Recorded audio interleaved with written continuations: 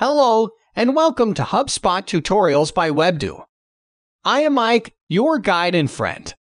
And our today's tutorial is how to add contacts to a workflow with a form on a HubSpot page.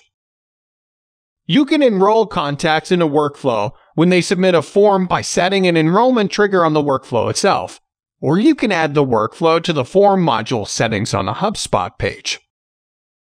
To enroll contacts in a workflow with form module settings on your HubSpot page, navigate to Marketing in the drop-down menu and click Landing Pages or Website Page.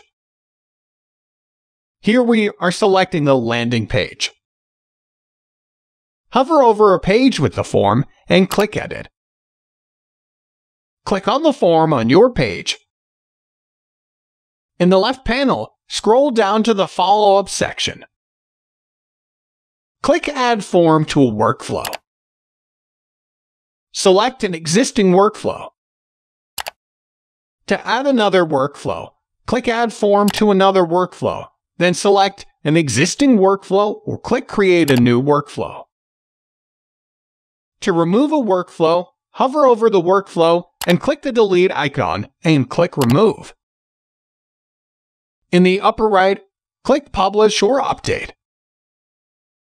That's how you can add contacts to a workflow with a form on a HubSpot page. Thanks for watching. Feel free to ask any questions in the comment section, and we will be happy to answer.